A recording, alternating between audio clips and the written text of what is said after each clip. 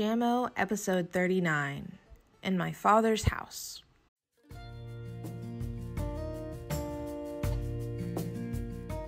With your family, play 2 rounds of hide and seek. When you're done, come back and press play.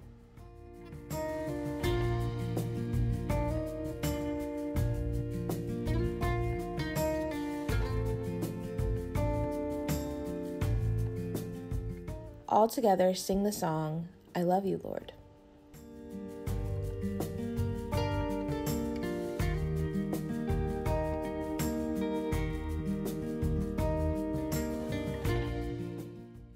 Have one of your grown-ups or a brother or sister read Luke 2:41 through 52.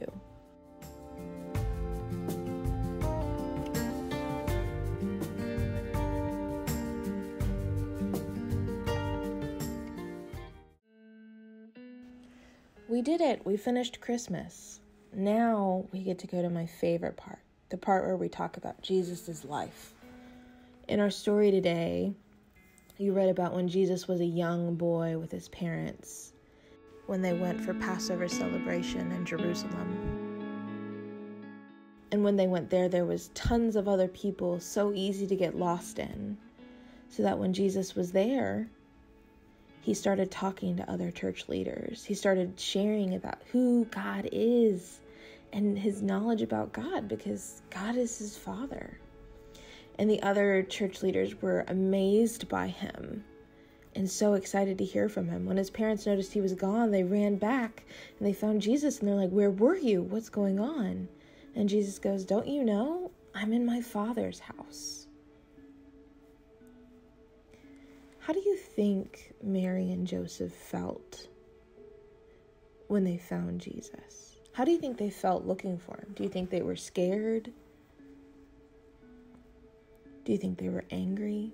And then when they found him, do you think they were in wonder at what Jesus knew, even as a little boy? See, even little, Jesus knew things. He was wise. He knew his Father's home. He knew that God was his Father.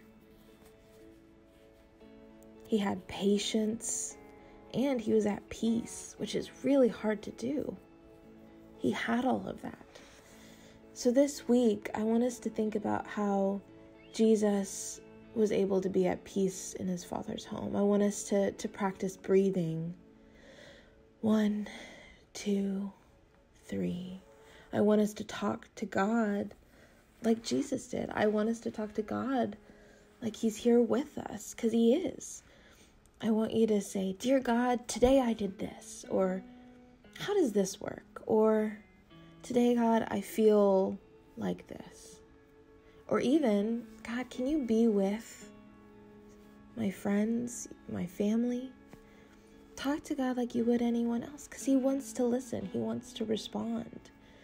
Jesus knew who his Father was, and he talked to him openly and constantly, and I want us to be able to do that too.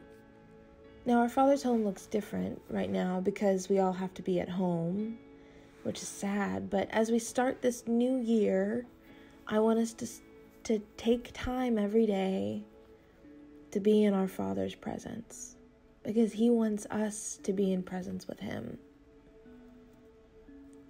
So let's take some deep breaths and let's talk to God this year.